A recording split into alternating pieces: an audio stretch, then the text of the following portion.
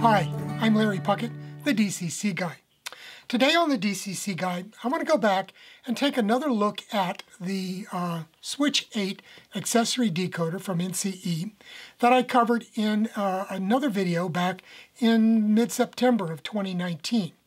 Now, in that video, I showed several different ways that you can operate these and power these. Now, they are designed to be used with DCC. As a result, you can power them just straight off of the DCC power bus. You can run two wires in, feeders in, from the power bus to this device here, and set it for DCC operation, and you can control it from your throttle. You can control it with push buttons if you have a button board set up like I showed in that video. Optionally, they also provided a DC input. These can be operated with DC power from 9 to 15 volts DC, and you set it for DC on here on this mode switch, and it still receives commands through the DCC power bus, but the DC power acts as supplementary power. So it's not drawing significant amounts of power from your DCC power bus. So that's what that is for. Now, also in that video, I showed that you can actually attach a DC power source to this barrel plug here, set it for DC mode, and I've been able to get it to operate using the push buttons and the button board without any problems at all. Unfortunately, after that video, I ordered some more of these, and the ones that came in do not reliably work with DC power alone. They have to have the DCC power bus attached.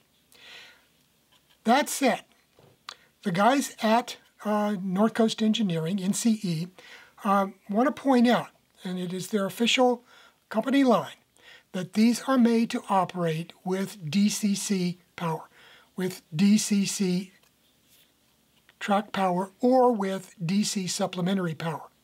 And, both together, but not on DC power alone, okay? They do not, therefore, advertise this capability, and they do not support it that way.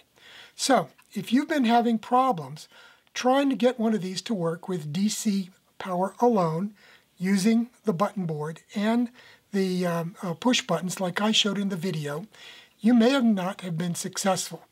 And the guys at NCE have been getting a number of complaints from people who say they saw my video and they can't get theirs to work the same way I was. So what I want to do today is zoom in down here on the workbench and show you again exactly how I do it. And, the problem with this is the original Switch8s that I have on my layout work fine. I have them attached to a 12-volt DC power bus that runs underneath my layout. It powers a number of these Switch8s with push-button controls, and I have never had a single problem with them working. And they are not attached to the track power bus. However, the ones that I purchased last fall, after I did that video, some of them, exhibited the problem. And the guys at NCE have told me that there's nothing changed about the design of these boards. There's nothing that's been changed about the programming, the software involved.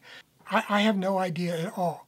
But let me show you right here on my workbench how I do it and how I get around the problems that you might be seeing. So I'm going to reset the camera and we'll get started with that. Okay, I've got the Switch8 accessory decoder set up just like I did back in September of 2019 with the button board here, with a simple momentary contact push button switch and the tortoise attached. Now I'm going to go ahead and power this up. I'm using a 15 volt 10 amp power supply. I've reset it the voltage in it, so it's only putting out about 13 volts. So it's running a little bit slower, and I prefer to underpower things. These will operate with anywhere between 9 and 15 volts DC. So I like a nice slower throw rate, it's not as noisy that way, and it doesn't overstress the components by running at 15 volts and taking the chance of overpowering it. Now, I'm going to go ahead and power this up and show you what it does. Okay, so I'm going to turn the power on, and you can see it's going to go through this setup here, initialization. And then finally I get 3 horizontal bars appearing here on this display. That means that it's powered up and it is not receiving DCC commands. And as you can see here, I do not have a DCC feed going into the device. Plus I have it set for DC power. So theoretically, according to NCE, what I'm going to show you now will not work. I push the momentary contact button, the tortoise throws. I push it again, the tortoise throws. Let me show you something else. If I turn it off, turn it on, and hit that momentary contact button before it gets to full initialization and before these 3 bars appear, I can push this until I'm blue in the face and that will not trigger. Okay? If I then turn this back off and back on, allow it sufficient time to initialize, it works. Now this is one of the Switch 8s that I purchased in the fall. I purchased 3 of those in the fall of 2019, and all 3 behave the same way. If you don't allow these time to set up, if anything happens in the initialization mode, they will not function. However, if you go ahead and power cycle them like that, on and off, they work fine. So, like I said, I have no idea why people are having problems with this working. NCE has no idea what's going on. They officially say, the company line is, they produce these for use on DCC layouts, not DC layouts, not with DC power alone. So, they have not made any changes in the design of the board, in the components on the board, and in the programming and software on the board. So as far as they're concerned, these boards work perfectly as designed to do. They did not design them for DC operation alone, and therefore they do not support that, and they can't tell you or me why it works one way or not. However, as I have shown time and again, it works. As long as you do not interrupt the power up and initialization stage. This one, I interrupted it. If I turn it off, power it up, let it sit. Okay, it's ready. It works fine. So I have several of these that operate fine on the layout, have been operating for years, several years now.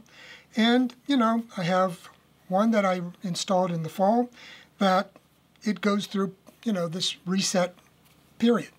And that's why I ended up using an on-off switch on the negative lead to the power input on the board. And if, it comes up and the push buttons don't work, I can simply flip it off, back on again, give it time to finish initializing, and then hit the button. And all of these now work like this. It was confusing at first because, I couldn't figure out what was going on, and I kept unplugging the power supply. But that doesn't work because the power supply, even if it's turned off, it has enough stored capacity in it to keep this board alive for a few seconds. So even though you might turn off the transformer or power supply that you're using to feed DC power to the Switch 8, it may not allow this to go down long enough to clear its memory or whatever in order to power up properly. However, what I found though was that if I took the barrel plug out, That interrupted power without any problem. I could plug it back in and allow it to initialize, and it would work fine. So for a more permanent solution, I just put in this standard single pole, single throw on-off switch on the negative lead to the DC power input, and that works fine. It interrupts power long enough and to allow this board to completely reset, and it seems to work fine after that. And I have tested this with several different boards that I got in the fall, and they all work fine like this. It being the limitation that if you run into a problem, do a power cycle, count to 3, and it'll work. So I hope that helps clear up the questions concerning using these with DC power alone. I'm using them. I'm not going to stop using them. I've got a half a dozen of these on the Piedmont Southern that I use for controlling my turnouts. And I'll probably be buying more in the future. And what I plan to do is just install one of these on-off switches in the main power bus for all of these guys. And that way, when I turn them on, if they come up and need to be reset, I can just throw the switch and back on again and allow them to power up properly. And they should work. It's worked so far with the one I already have installed on the layout, and it's obviously working with this one here that I've set up for the demonstration. So that's about it. I think that pretty well lays out one solution that I have found. I can't guarantee, of course, that this will work with the ones that you have, because we don't know what the difference is, and but this does seem to work. So give it a try, and if you're still having issues, let me know, because I do want to make sure that people are aware that this is one, it's not a problem. It's just one issue that you might run into with trying to get these to work on DC power alone. So that's the solution that I have found for using these boards with DC power alone.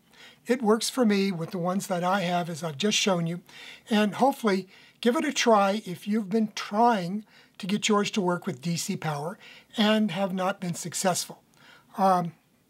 Obviously, I can show you that it will work with the ones that I have, given the setup that I've got here, and it should be something you can duplicate as well.